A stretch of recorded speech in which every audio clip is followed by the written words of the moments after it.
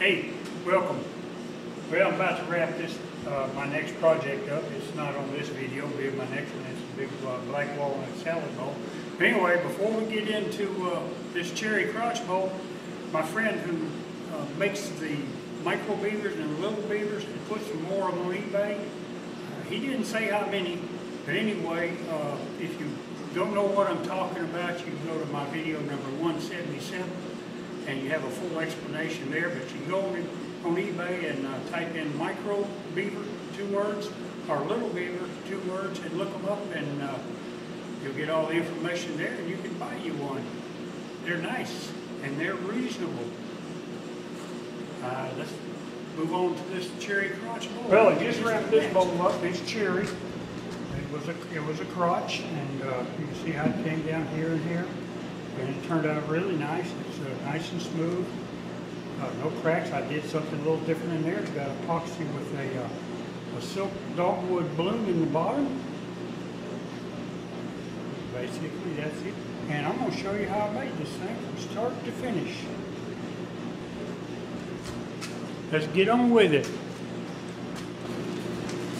Well, I went out in the wood pile and I was going to cut me off a piece of walnut. I hadn't made a walnut bowl in a long time, and I got some of it that's like 18 inches round.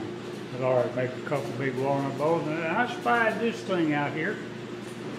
And I don't know what it is, but I'm thinking it's cherry. It looks like cherry. It's got a few ants on it. I found probably the best thing to kill these rascals. I mixed me up is about 25% Dawn's dish soap, or whatever you call it, and white vinegar. And it kills these ants just about on contact. It's not toxic or nothing like that. But it seems to, they seem not to like it very well. But it's got like, looks like it could be pretty rotten right in there. It's got limb here, limb here, limb there, limb there, limb there, limb there. And you know, it's just, I think it has potential. I'm thinking I'm going to cut it off right about here, because I know this is bad. And just see what it looks like inside. And it may be punky all the way through. It may go back in the burning hole. We just had to see. I got a sore thumb for some reason.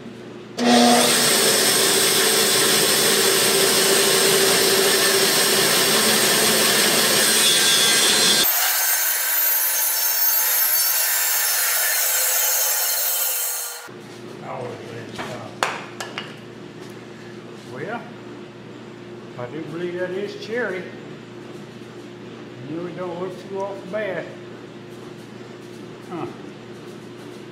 I could make a little something out of that. I don't know. I'm just not, I don't know, not into that kind of stuff very much. I see these guys do that all the time. I don't know. Everybody's different, aren't they?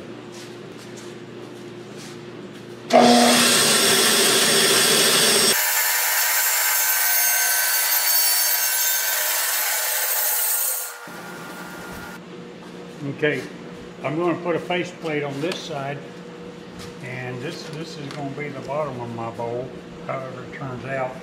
But first thing I'm going to do is I noticed that this and this are just a hair off of the angle. So if I put a faceplate right here, it's going to make my center over here like off over here. So what I'm going to do is I'm going to take it in there with a drill press with a large Forester bit and make me a flat right here, so that it'll be, you know, directly where I want it right there. So let me get that done, and I'll be back, and we'll put this sucker on the lathe and see what kind of mess we can make.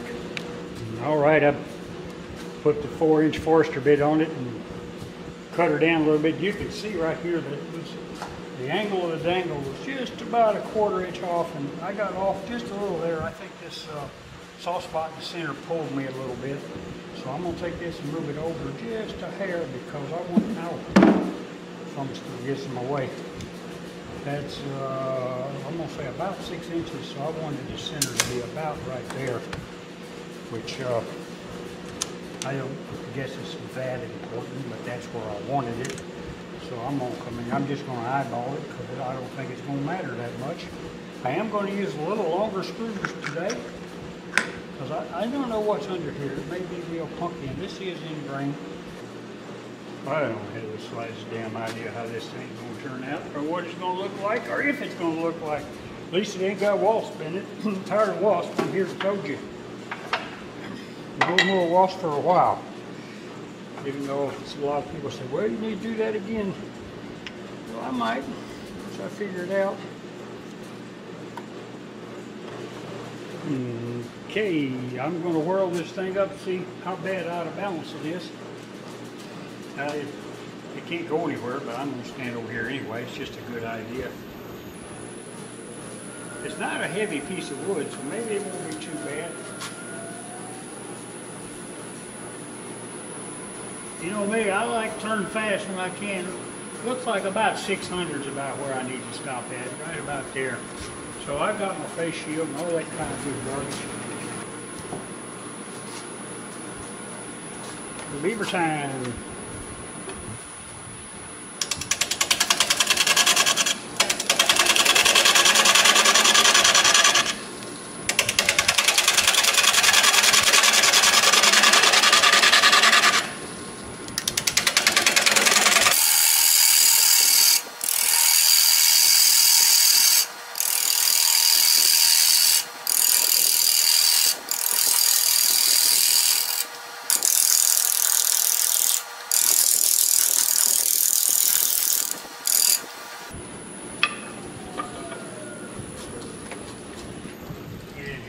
Closer and see what we got going on. Oh, chip out city over here. It's all punky underneath there, but it looks like it hits good wood right about there. But right under this bark right here and under here, pretty punky. So I'm gonna have to try to get below that. When I'm turning a lot of air, it's really better to have a lot of speed.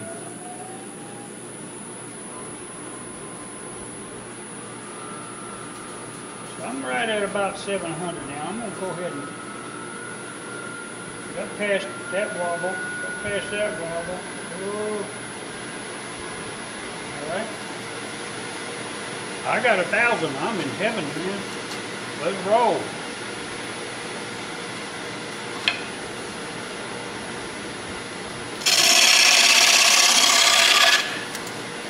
See what a difference it makes?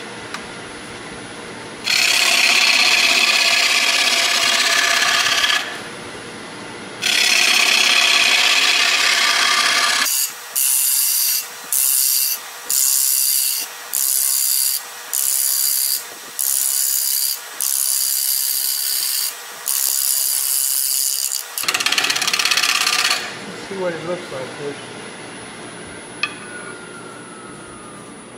This may end up being a wingless bowl. This wood's pretty dry. Yeah, it's getting there.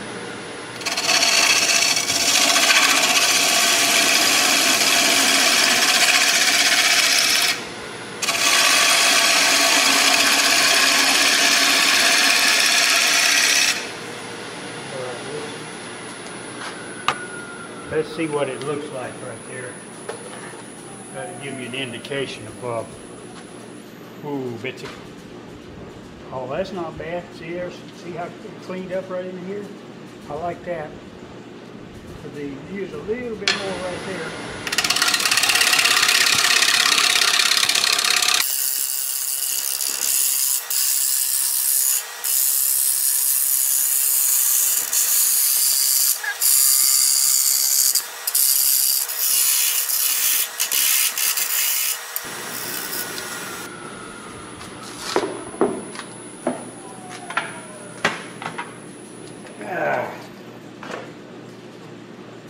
Oh yeah, that looks pretty good.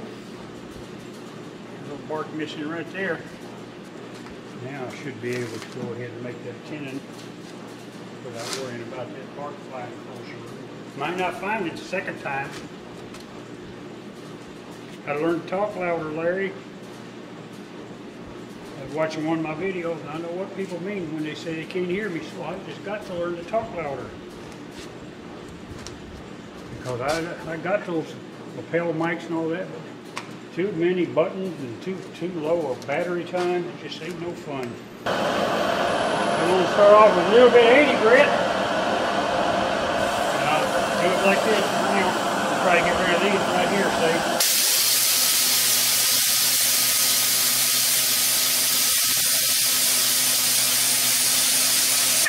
Secret to using one of these is you got to keep it moving. Don't you'll end up with a flat spot.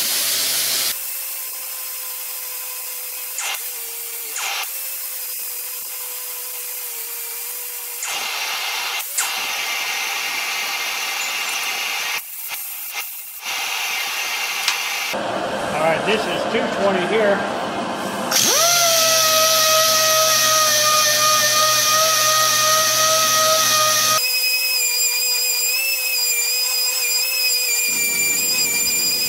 Minwax sanding sealer, water-based. Alright, here you go, look at that. Look at there, look at there, look at there. Now I really like to soak the bark down. I like to lay it in there like I've got plenty. I've got plenty. So that's why I do it. And I like to make sure this is also acts like hardener. So I make sure I get it around my tenon real good. First coat has to be sanded really good.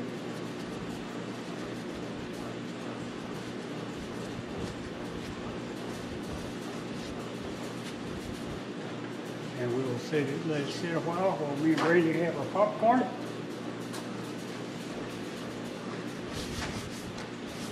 Oh yeah, nice, nice, nice. Like that. You have to dab this stuff. That's going to be beautiful. That is going to be nice. That's probably going to be turned out anyway, isn't it? Looks like most of it is soaked in. I'll probably put another one on before I sand it in. Well, had a little disruption in the process. I was sanding with my air sander. I just noticed it just didn't seem to have the right air, and I've done some checking. It looks like my big compressor, the starter control box, evidently went out. It's got juice coming in but none coming out, and no resetting, so I've got a new one on order. But in the meantime, I jumped my rear end over to Harbor Freight. I got real lucky today.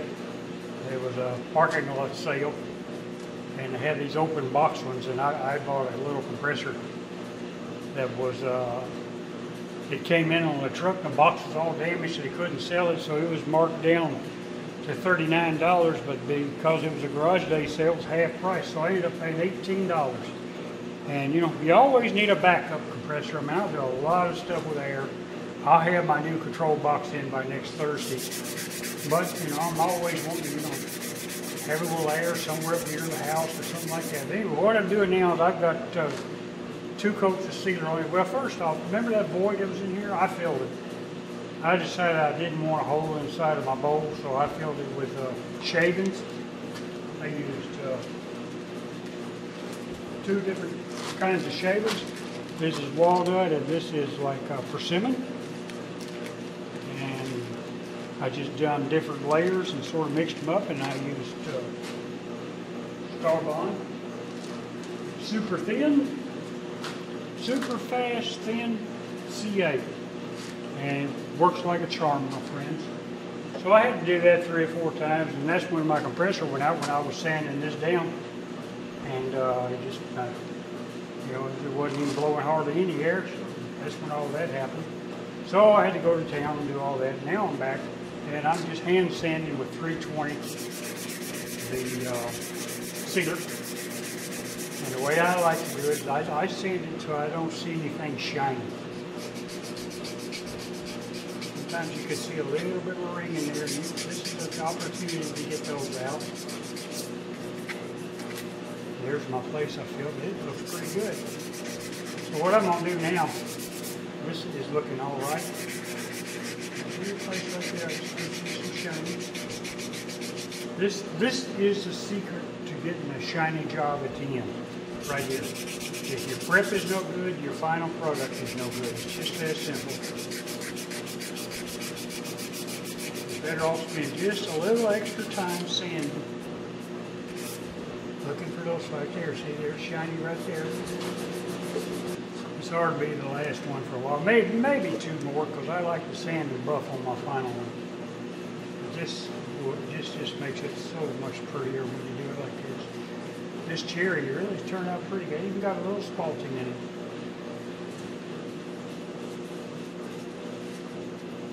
Very pleased with it so far.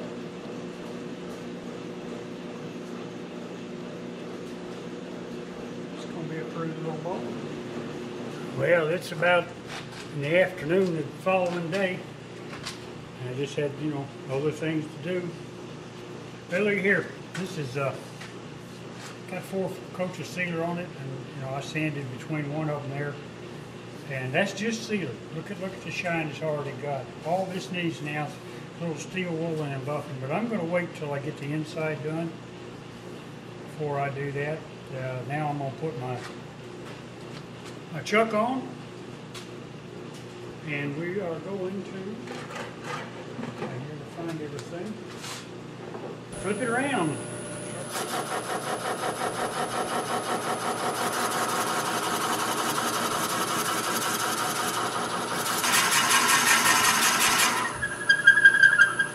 Yeah, it's a little harder than I thought. I think I'm going to start with a smaller one.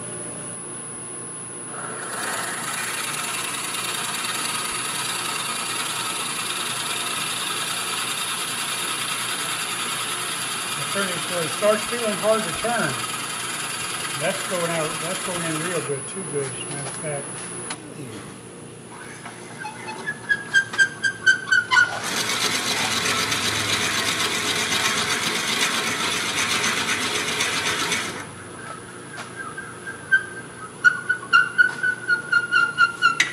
Here we go. Now this, you can see it already. This is just a steel rod inside a Jacob's chuck on a live center. I just use it just for that right there.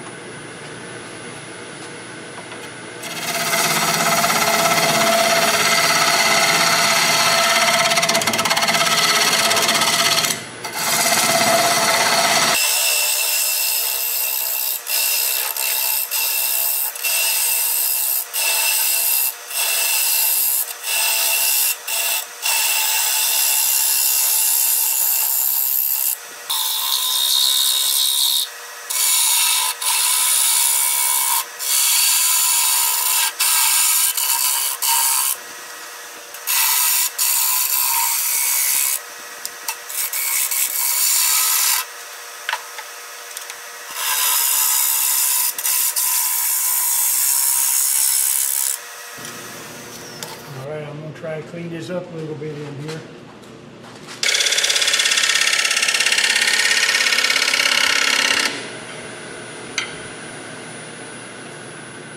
See what it looks like.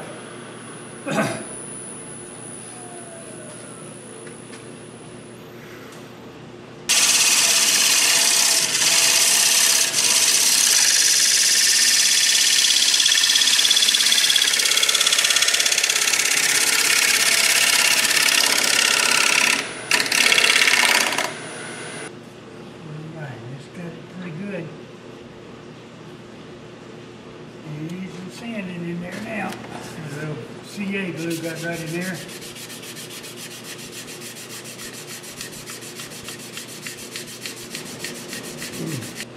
I'm going to put a little bit of Axe abrasive sanding paste on the inside and a little bit on the outside. And I'm going to use a drill with a buffing pad on it for the inside. The outside I'll probably do it on a buffing wheel later. I may do a little bit now, but I don't like to do this inside spinning.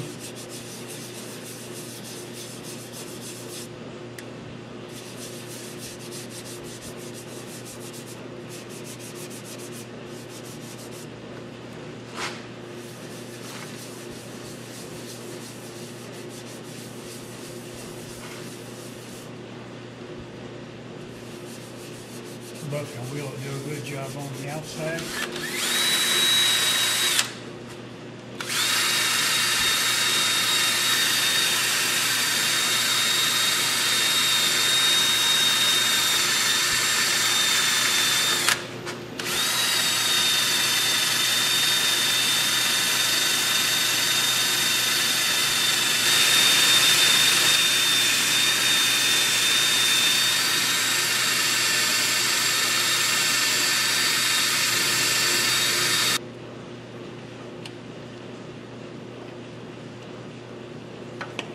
Maybe. It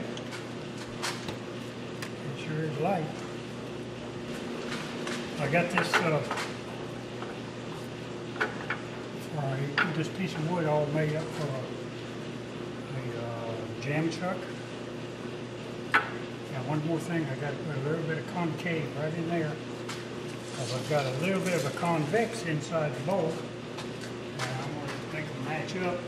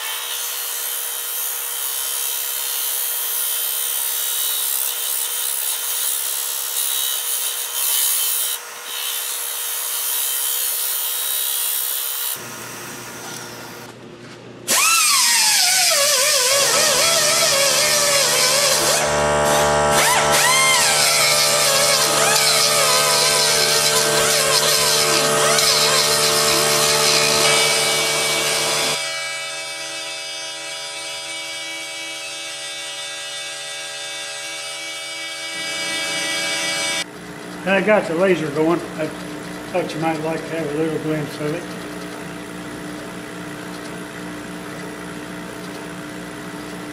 Here over here, so here's what I'm putting on it right there. That piece off. Alright. As you can see, you gotta have a computer. This is one of those Chinese lasers you can get on eBay. You used to be able to get them for, oh, I don't know, $300 or $400. But like I said in the video I did, that ain't all you got to have. When you get everything to make it work, but to make it work like you want it to work, you've got to add different things. Put a different head on it. It has an air pump that pumps air, blows air through it, otherwise some woods will catch on fire. You've got to have a container to put your water or fluid in, whatever you want to use. I went and bought one of those big containers at Walmart for, all the water in, about 3 or 4 gallons. And I put a little bit of food coloring in mine so you could see if it's circulating. There it is, it's done. All right, let's get it out of there and see what it looks like. And I'll sand that off a little bit and put some cedar on it. And we'll be done with that part. Well, I didn't like the inside, so I decided to do something a little different with it. I took, and this is a dogwood balloon, artificial, right there. And you see it in there? There it is. I glued it down in the bottom with medium CA. Now what I'm going to do is I'm going to go mix up a little bit of tabletop epoxy and pour it in there just to cover it. Maybe a 1/4 inch deep. And we'll let that sit overnight. And I've got to finish the bottom and do some buffing and this thing will be done. But like I was saying earlier, this is, man, I tell you, I bet it don't weigh 2 ounces. So there you go. Okay, for this little exercise, I'm using tabletop epoxy. I like using tabletop epoxy for a lot of different things. I like a 50-50 mix. For one thing, it makes life a little easier. And you know, it turns well. Like I said before, if you turn fast, it'll turn well. If you turn slow, it's going to chip just like everything else. Unless you've got one of those, what do you call it, negative rate scrapers. I guess, I don't know, I've never tried one. One of these days I will, but I don't have one. Well, you know, I just don't have any problems, so why have one, I guess is what I'm saying. So that'll sit there till tomorrow. I had to pop a few bubbles. There you go. I'll catch you tomorrow. Hey, I'm getting ready to buff this, but I got it, you know, start to say I was pressure bar, but that's not true. Anyway, here's what it looks like in there now. You can see it pretty good. I'm trying to hold it under the light because it's hard to see. The lighting's not real good, but that's a dogwood all spread out under there with that clear tabletop epoxy. And it's, you know, total boat. Turned out real well, no bubbles or anything. So now what I'm going to do, I'm going to back this thing up so you can get a better overall look at things. And that looks pretty good. I'm going to take some Axe paste and put on it. I went ahead and finished the bottom with sealer. It's got 3 coats of sealer, and what I want to tell you is that there is nothing but sealer on this. I quit using the polyacrylic because it set up too quick, and it always left marks, and you had to sand them out, and quite honestly, the result wasn't really that much better, if any. So I'm going to put some Axe paste on here, and then I'm going to use this wheel to see if we can't get some shine going. Yeah, 2 hands would be better, or 3. I need 3 hands here. As usual, I like to do it a little fast. You have to be careful, because it'll knock it out of your hand if you're not careful. And I don't want to do the downside there.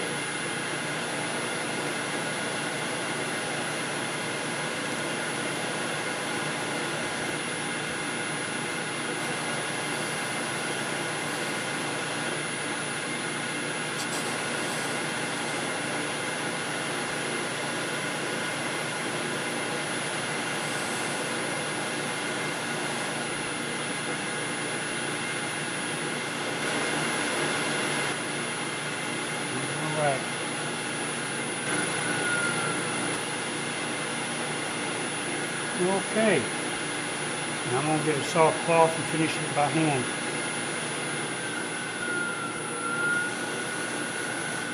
Oh, dull spot there. All right. Well, here's your final product. Nothing major happened. I did have to rebuild the bark in a couple of places when it popped off, but that wasn't no big deal. But I think it looks real nice inside there. You can see it pretty good. Hope the light's in there good enough. So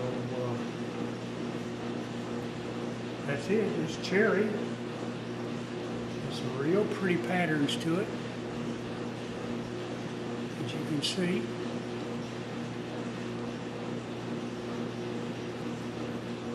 Getting the lighting right is hard to do.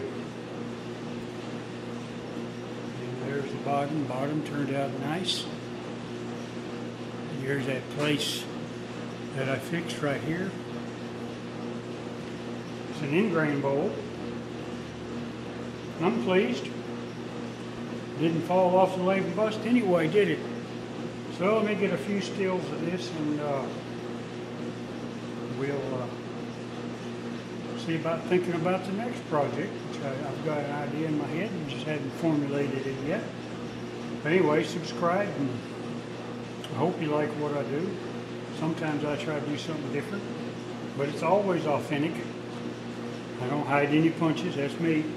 Anyway, hey, call your mama.